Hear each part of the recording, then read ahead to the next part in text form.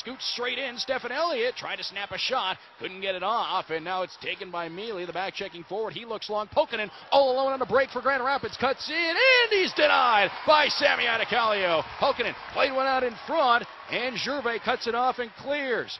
Pulkkinen, the Finland native, denied by the Monsters. Finnish goaltender Sami Attakallio. And I talked to Sami before about Pulkkinen's ability to shoot the puck, and he's talked about how good he's been for so long. And now this time, Pulkkinen beats Attakallio upstairs on a shot from the right circle. Grand Rapids scores, and now it's 4-2 Griffins.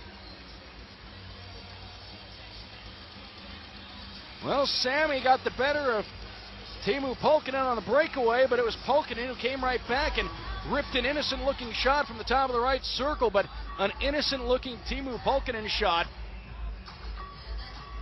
It's an all-world shot, folks. There's nothing else you can really say about it. The guy can shoot the puck. He's got one of the best wrist shots in the Western Conference, if not the entire American Hockey League. He's got 2 goals tonight, and he roofed that one.